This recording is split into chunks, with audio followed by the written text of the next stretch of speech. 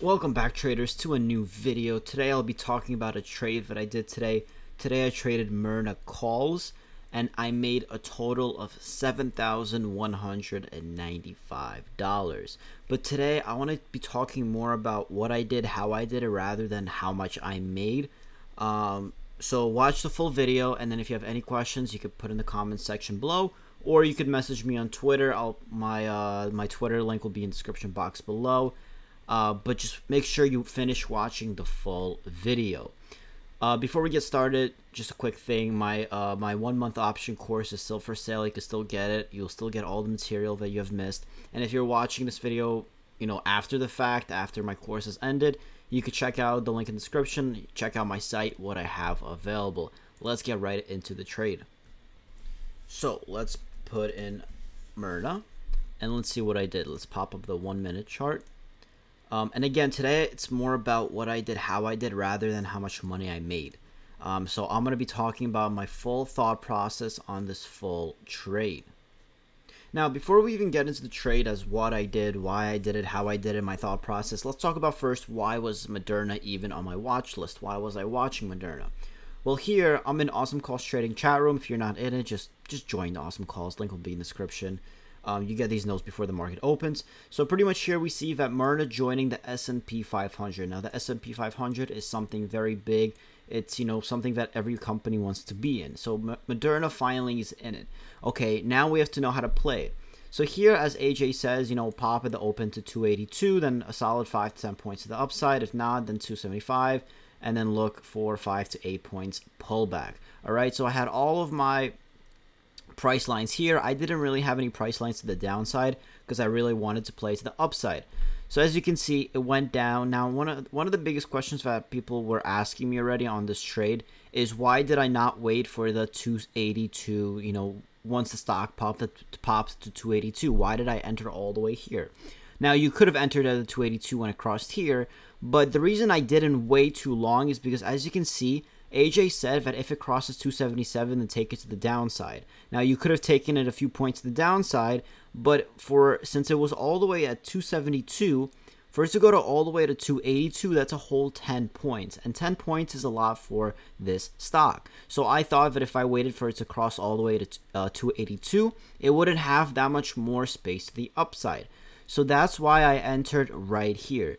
So I entered in right here, thinking that it's going to be, it's a nice breakout. So I thought, this is a nice bottom curl. So, I'm getting in on the third green candle, so maybe I could take it up. So I got in here and I see that, I'm up. But I want a little bit more because, again, S&P 500 is something very big.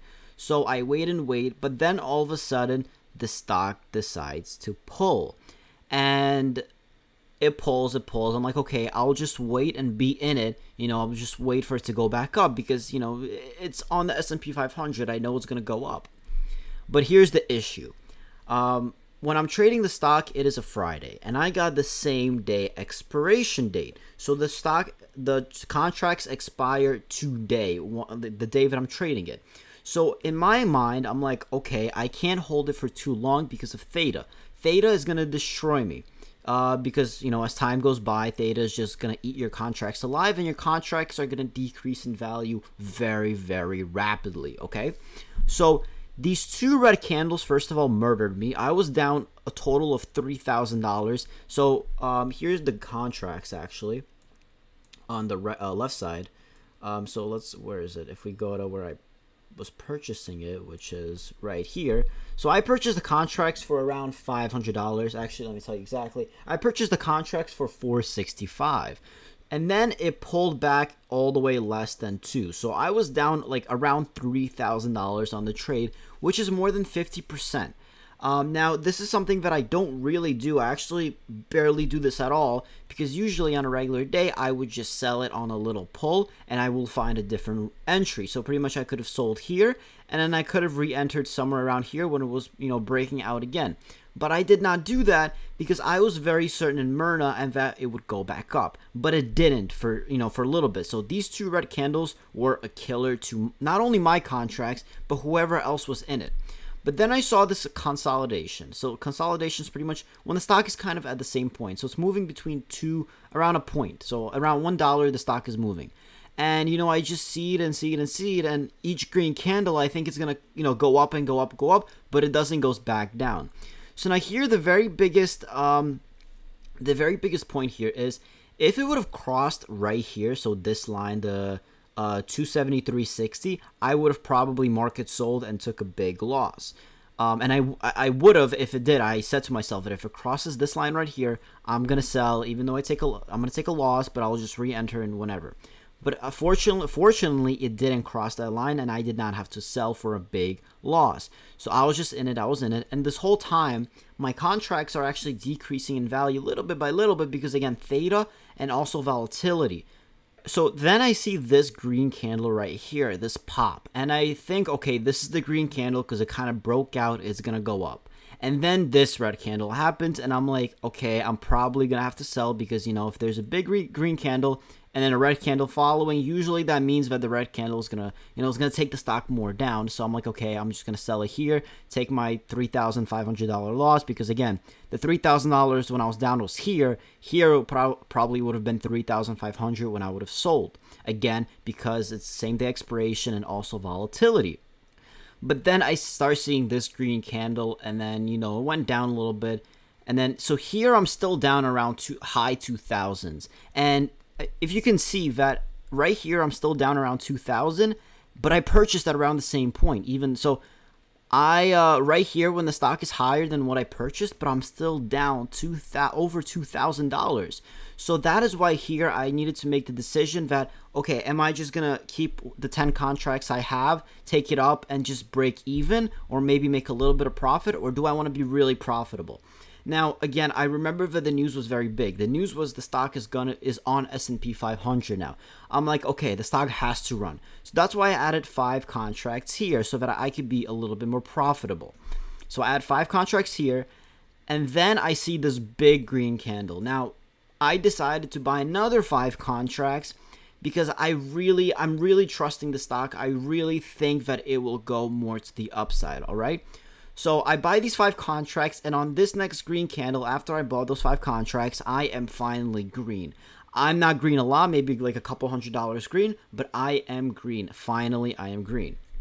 So as you can see, the green candle right here where I purchased the 5 contracts the last time is this green candle right here.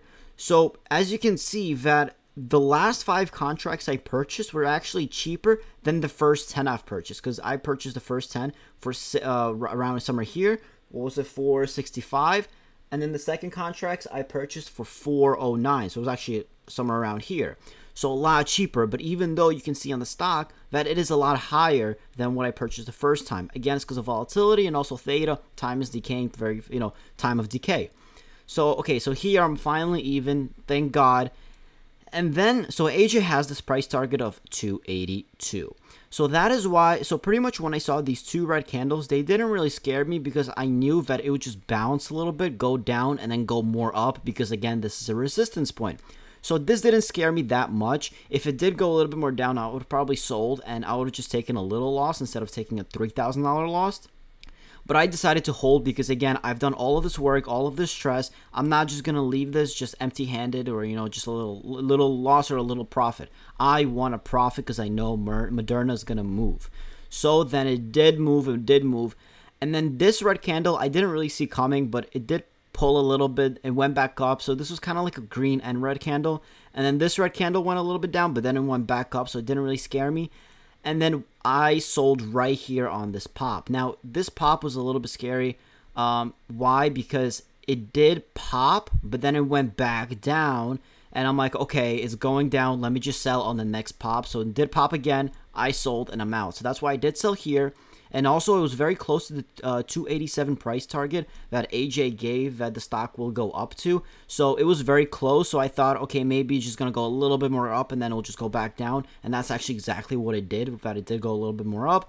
And then it went down and sold off for the rest of the day. The stock right now is at $280.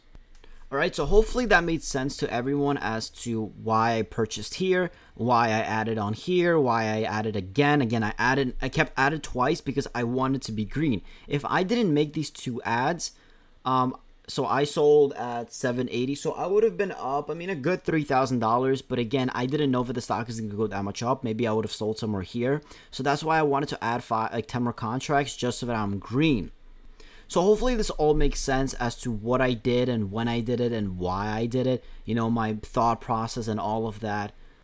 And actually, one more thing that I just noticed is, so the contracts, as you can see, the stock highest was right here at 288, and the contracts hit almost $1,000. The contracts right now, the stock right now is at 279, which is not too much lower. You know, it's still in the middle, but look at where the contracts are right now. It is less than $200. So if you look at the contracts, they just start decreasing, you know, little bit by little bit, again, because of theta, time of decay. It is Friday, so today is the last day the contracts are going to be available. So the contracts at the end of the day are going to be at zero. You know, they're going to be worthless. So that's why the contracts are going little bit by little bit down. So that's why I tell everyone, don't hold contracts on same day expiration. You're just going to get destroyed, as in this example where let me actually zoom out a little bit so that you can see how it look at this. It just goes down and down and down. I mean, yes, it popped a little bit here because probably the stock popped. Let's see. Yeah, so the stock popped right here. That's why it popped, but it's still eventually just going, you know, decreasing slowly by slowly. So hopefully you enjoyed this video. Make sure you follow my Twitter. It's free. I post all of my trades here daily, and you know, anything else that's important. So make sure you follow my Twitter. Link will be in the description. You can check out my course. Link will also be in the description.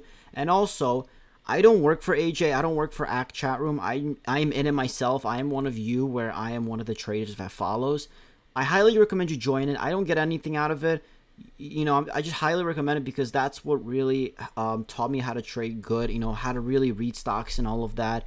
And then my strategy is more for options, you know, how I trade options with AJ's notes.